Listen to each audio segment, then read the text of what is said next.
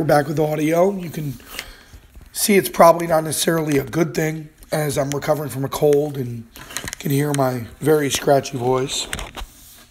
But we're back for another tutorial. As you can see, there's been a lot of flack given to Scopely, but those coin packs are excellent packs for those, who need more coins. As one can probably see, I have roughly 14 million, but you can always use more coins. So today, let's take a look at the roster and some options to go through tutorial-wise. Here we are talent-wise in my roster. I really don't see the point in doing a tutorial on a guy like Baylor or even a guy like The Miz, who you can see here is full 3-star gold. It's fairly obvious he's one match and boom, the gems come out. There isn't a whole lot of magic to it. Everybody knows they're both pretty good. So today what we're going to do is we're going to focus on Baron Corbin. A lot of people landed Baron Corbin, whether it's through the PC or this past week. He was a 2-star gold. Now, looking at Baron Corbin's moves, ideally what you want to do is you want to have both black moves. As you can see, one's a 5 charge, one's a 13 charge. Additionally, since he does not have any generation necessarily that's quick enough, you want to go with the green move, which creates the multiplier gems. Now that Sting is out, the red moves can come into play, but generally speaking, all you're doing is changing purple gems, which is restrictive on its own merit. And if we look here, he would move 4 if we maxed out the move at 10, which, for all extents and purposes, you're not really changing the game. So I still say we want to stick with black, black, green. Backing it back out now. Now we need to make sure we get our max trainers. Now, Baylor and the Powerhouse Braun have the same training ability. They break up to 9 black gems. Originally, myself and Tajoli from Execution, where, oh, by the way, I've returned to, we tested Baron Corbin out a lot when he first came out. And interestingly enough, we found that as opposed to going with Sin Cara, which sends out a lot of multiplier gems on the black, or even Titus, the destroy needs to be more than the multipliers because you want to make sure you clip them all. Now, they will destroy every non-affected gem first. So, if we had it down to only, let's see what it would be, only 4. If there were 8 gems out and 3 of them had multiplier gems, the AI will destroy the 5 black gems before they hit our multiplier gems, if that makes any sense. So you really need to cover your bases and have the maximum 9 so that you can make sure you clip these multiplier gems. Now, the other trainer we want to have, and for this video I will pay the transfer fee, is Bray Wyatt. Now, the reason for that is we want to start with the multiplier gem upgrade already charged. And here's why. So, we're going to go, as we often do, the ultimate test is let's have him face someone in Versus. Now, relatively speaking, this cannot be ignored. His SmackDown link takes the green multiplier move, which is, as you're well aware, a 6 charge. And it makes it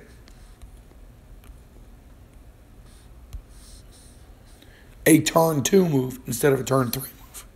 This helps across the board on everything. Now, let's see, who do we want to face? Why don't we face my buddy Wolfson? We're going to face his Baylor coupled with his Seth. Now, ideally, to be able to trigger the finisher, what we want to happen here is we want to get a green match, a black, and then use the black move followed by a black match. Now, facing Baylor, we may have to be a little bit more defensive because, as everybody knows, you get hit with the two in a row, you're dead. So here we go. What we're going to do here is we're going to go for the green. We're going to go for the green first, looking no problem. We all know Baylor's going to go for the black, and we hope. Now, at this point, there really is no purpose in shooting out because we don't have a black match set up. So what we're going to want to do here is maybe hope that he can help us out a little bit. Let's move the purple. Okay. And we just set up that blue like an idiot. What we're going to do here is we're going to try this out. There's only 3 blacks on the board. But you know what? Maybe we'll get lucky.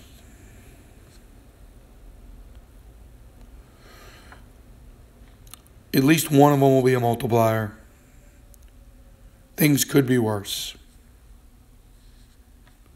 So, that was about 30 on its own. Maybe it'll clear the board a little bit. And that was the hope there. But look at all those reds and purples. This thing's going to be ugly.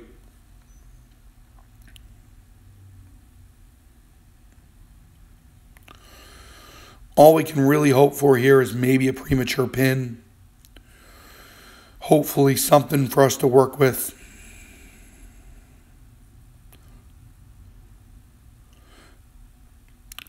And that's really just what happened here. We got extremely lucky. It did not go as planned. But at this juncture, my bet is he's going down. Let's see if we can preserve it. So now, here we are. We got killed because I'm an idiot. You'll see the multiplier gems. This will take. And now you're going to see exactly what I mentioned earlier. We have 1, 2, 3, 4, 5, 6, 7, 8, 9, 10, 11. We got 12. See that 4 timer, which is a monster? It's 13,292. It's not even going to get broken. But this should still be enough. 9 blacks to take down Baylor. Let's see.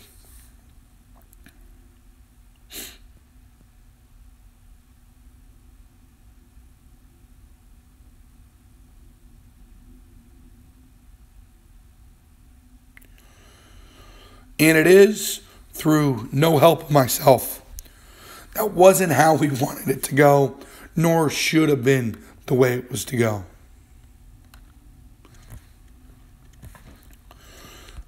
That being said, a win's a win.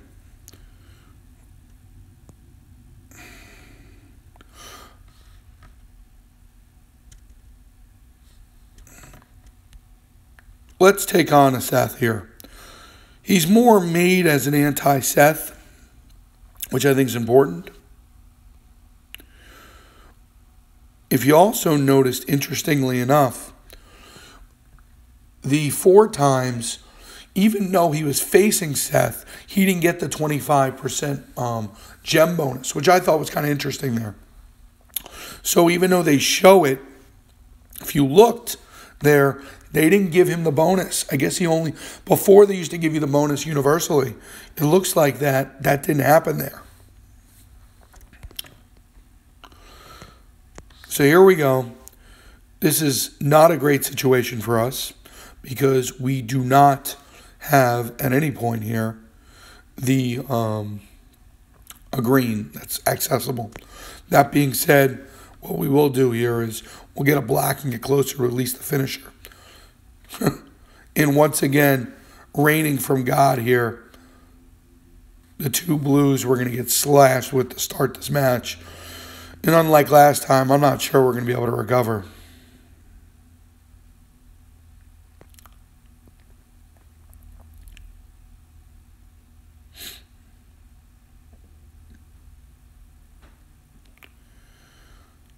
Oof. I mean, a 64K finish is what it is. And, there's a reason he's the best in the game. I could really try to think this one through, but I'm just not seeing any way that I could pull anything out of him. In that situation, you move on, you nod your cap, and, you call it for the best. And look at that, almost within 2,000. That gives you an idea. That just shows you striker power right there. Couple cascades, and he was within 2,000 of kicking out. You could argue, based upon the fact I don't have a max to 120, if I had the uptick in gem damage, I might have been able to kick out of that. It's scary, but I hope this gives you an idea what we're talking about with Corbin here. And if we just take a look, see, he had a 4 times on that black gem damage. So before, if you recall, we pulled up his damage. It was a little over 13, which it doesn't add up if you look at it in terms of the 25% gem bonus. So at some point, Scopely did make that change. See, none of this went ideally for Baron Corbin. But I think it still gives you an idea of how the character works. And, I hope you appreciate this time to see that he can be effective. Ideally it's green, black, and go. He's more prone for the verses because I said before you'd have to wait. But he's an effective character. He can win, and any striker has an ability to get out of even a terrible situation. So that's my tutorial on Baron Corbin. But we're even going to do this now and see if he can pull something out of his hat. Because I'm not wasting any more health packs for you guys as much as I love you.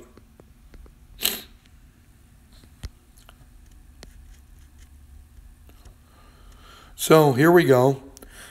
Knowing full well what we're looking at. We get a green here.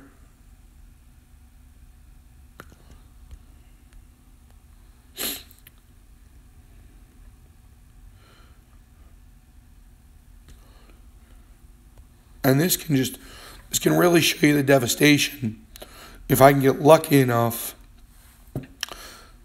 to survive. But with that cascade on the bottom, maybe it'll let me live. It's the only real way here at this point, because as we know, and it will. So this is a perfect example of Baron Corbin. He's going to lay down a monster of a finish on turn 3. Even though some of these multipliers won't get clipped. 1, 2, 3, 4, 5, 6, 7, 8. So only one of them should get clipped, if my math is right.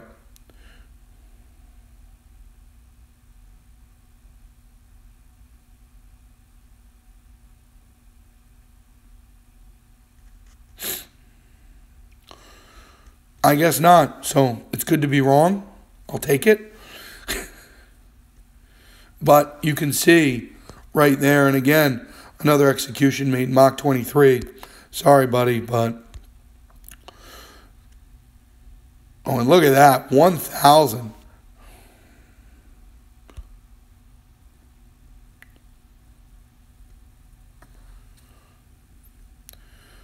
So that last match really shows you the kind of firepower that if things work out right, can go. So, guys, I hope this was helpful. I'm glad we did that last match, just to roll the dice. Any questions, feel free to comment below. I'm open to any and all tutorials. Some ones that I'm thinking about, as we talked about here.